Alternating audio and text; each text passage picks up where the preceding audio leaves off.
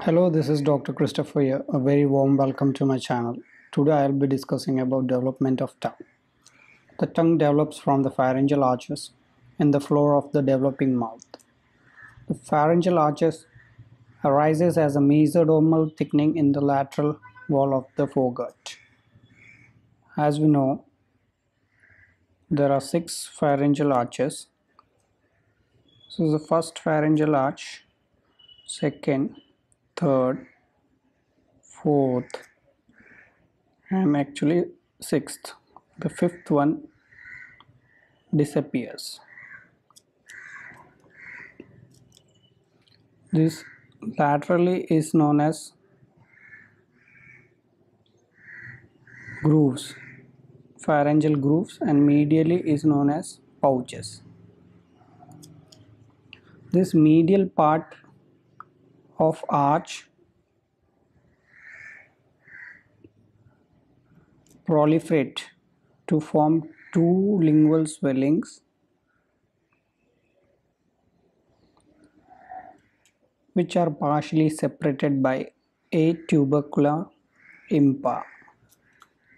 We have two lingual swellings and a tuberculum impar.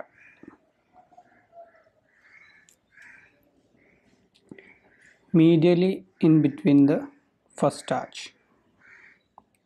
This tuberculum impar downgrow to form thyroglossal duct, which in later develops the thyroid gland. This site is subsequently marked as a depression called foramen cecum. Another midline swelling is seen in relation to second,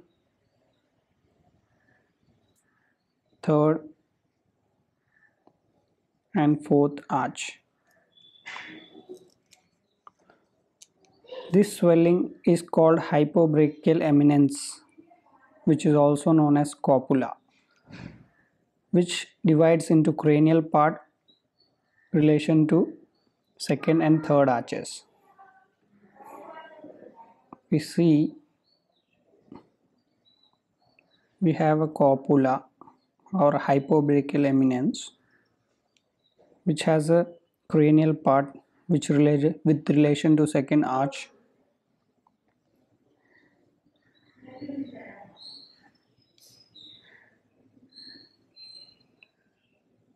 and a caudal part with relation to fourth arch. This caudal part forms the epiglottis. Caudal part. So I'll discuss these lingual swellings,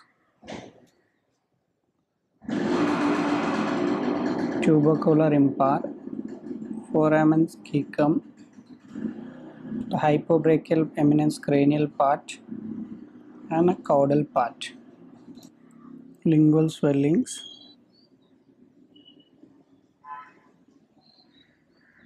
tuberculum impar,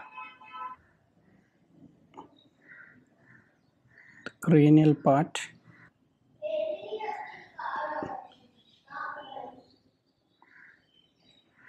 the caudal part. The anterior two-thirds of the tongue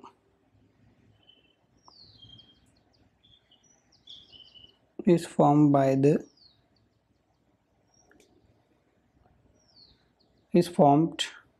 fusion of these two lingual swelling and some portions of the tuberculum impar.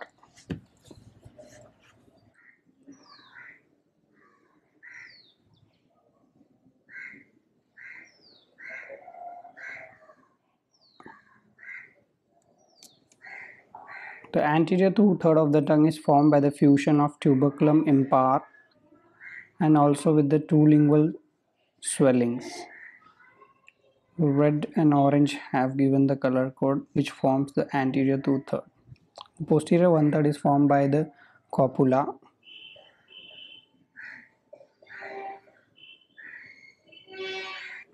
The posterior one-third of the tongue is formed by the copula, the second arch mesoderm, which gets buried below the surface. The third arch mesoderm grows over to fuse with the first arch. The most posterior part is formed by the fourth arch.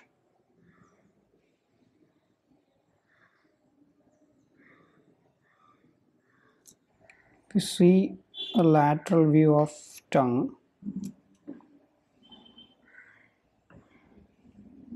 the anterior two-third is formed by first arch. The third arch overlaps the second arch, and the most posterior part is formed by the fourth arch. Coming to the nerve supply of the tongue, this anterior two-third is supplied by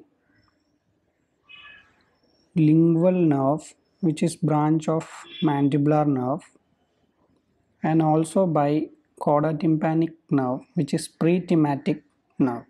Pretympanic nerve means the nerves which runs along the caudal border of the arch, and the lingual nerve is a posttraumatic nerve which runs cranial border of the arch. Posterior one-third is supplied by glossopharyngeal nerve, which gives the posterior one-third taste sensation as well as general somatic sensory. The most posterior part is supplied by superior laryngeal nerve, which is a branch of vagus nerve. The muscles of the tongue are supplied by the hypoglossal nerve except the palatoglossus muscle, which is innervated by the vagus nerve. I hope you like the class. Thank you for watching.